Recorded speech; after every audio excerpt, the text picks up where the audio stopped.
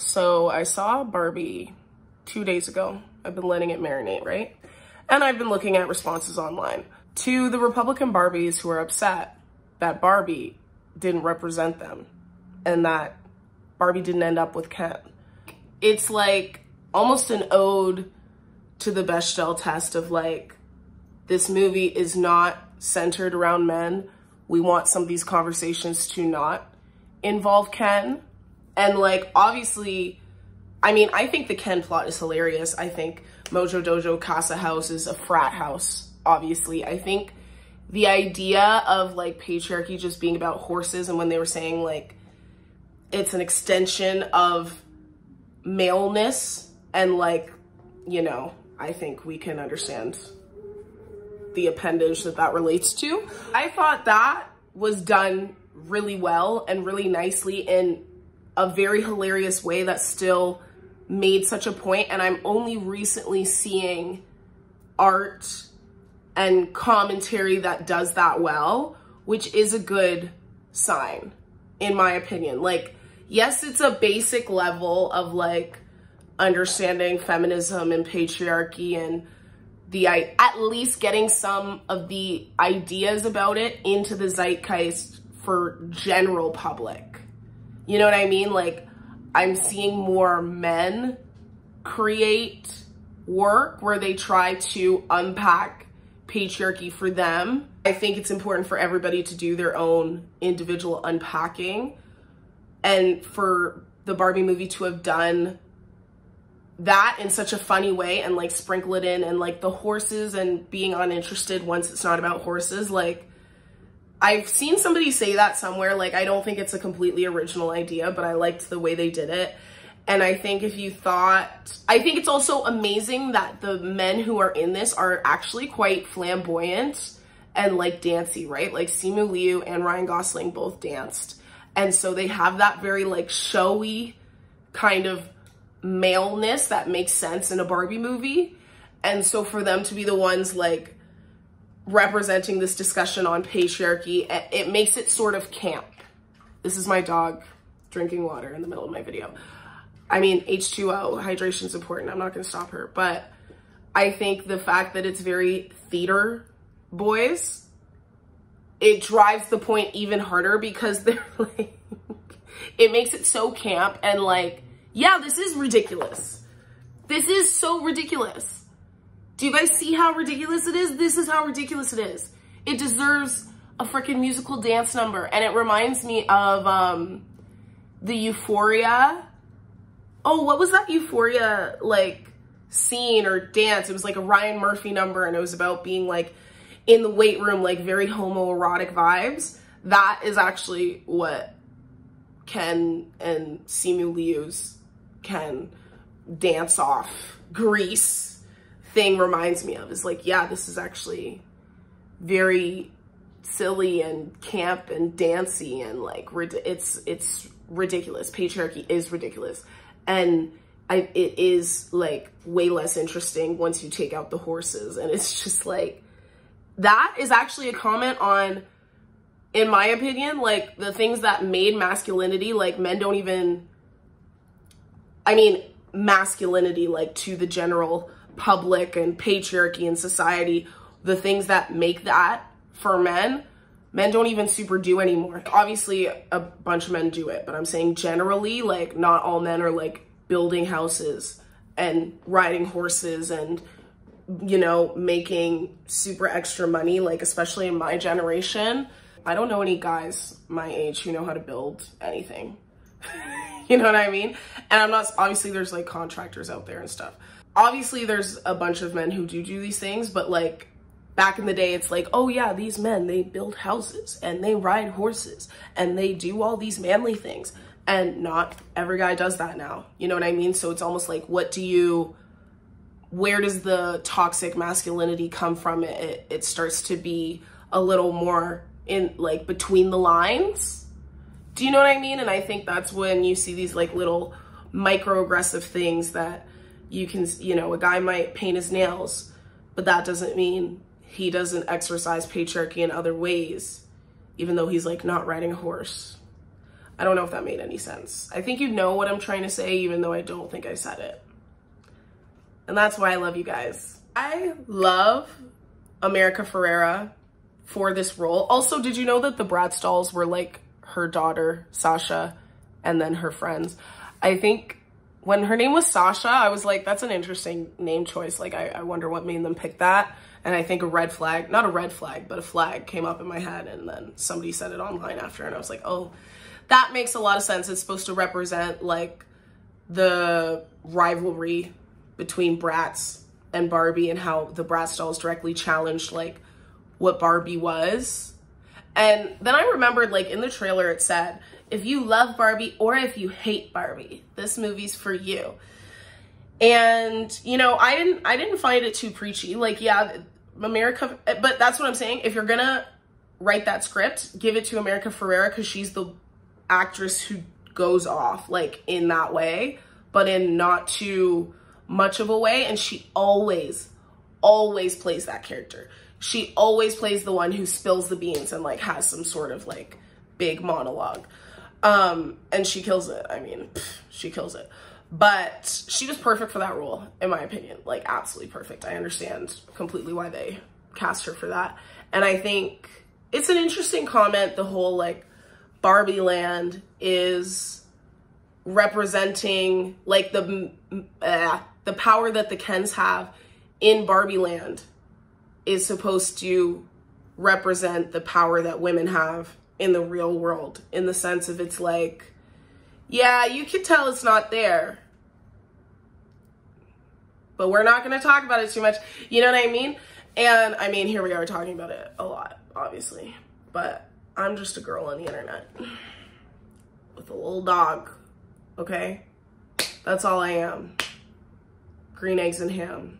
I think I was surprised at how true to like the doll life it was, like they weren't even like drinking water and stuff. I don't know why, I just didn't expect that, but I thought it was a cool element that made it way, like, I definitely thought it was gonna be more realistic or like cheerful from the jump, but I liked that it wasn't. I just wasn't expecting that choice, which I liked that. I was surprised by that. And I didn't think there'd be so much singing or like callbacks, or like it did a lot of things at once, but it didn't make me feel overwhelmed by it. I did think they got a little silly with the Ken stuff though. I think they got a little silly, and I was like, this feels a little bit like an editor's cut, but I'm here for it and I don't really mind. But I'm surprised that they made like the Ken musical, like Ryan versus Simu, it was quite long and I really enjoyed it. But I was like, for people who aren't here for like the musical aspect, they're gonna think this is stupid and boring. I mean, it was a little egregious. It was a little excessive, but I loved it. It made it so ridiculous. Like, it just made it so camp. I didn't realize it was gonna be such a musical, but I love musicals. I just know that whenever there's like more than a 2-minute song interlude, you're starting to get into like camp rock territory, and some people are gonna be like, it was so sing-songy, I hate musicals. There's like such a population that are so like anti-musical, and they're the same people that like probably hate astrology and women, and that's why I don't talk to them, okay? But yeah, the men were all theater kids, and that's why it was so good. And I think I saw like the Republican, so it's so funny because I had like come up with this phrase Republican Barbie like a while ago. I don't know like how it came about. It just did. It popped up in my head. And then I started kind of using that whenever I would stitch like a Republican Barbie, meaning like a Barbie looking Republican. It's pretty self-explanatory. But then the Barbie movie comes out and they're all upset. And now I'm like referring to Republican Barbies, but they don't like Barbie. So it's a little bit ironic. But the Republican Barbies had issues because Ken wasn't man enough and because he didn't end up with Barbie. And I'm like, girl, you're so lame for that. Like, I saw some lady who, and they always get super dressed up for Barbie too, right? And then they take their picture and they post their picture and then they write a fucking essay.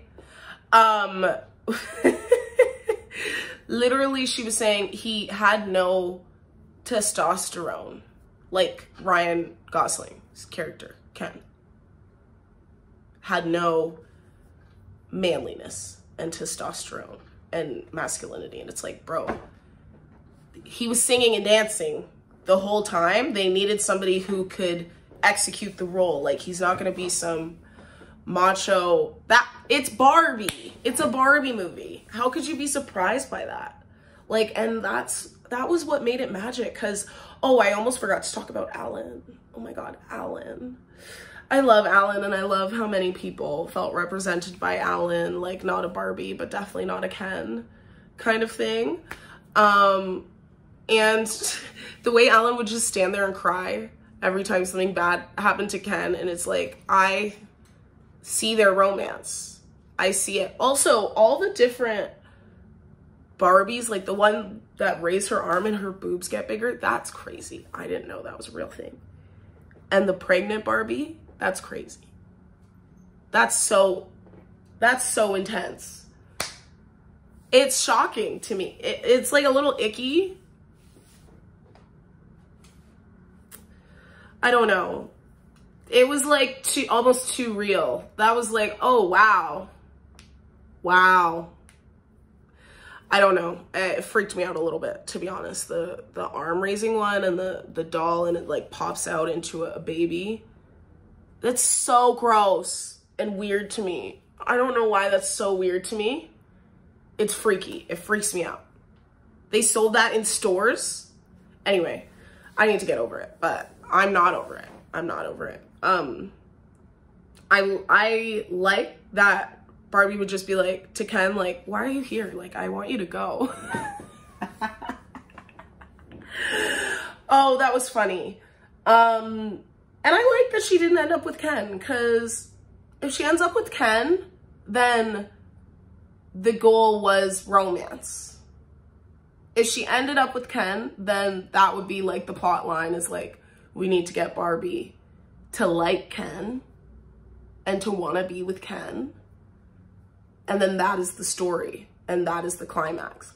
But because it wasn't that, it like becomes just not, it becomes not male centric. It decenters men.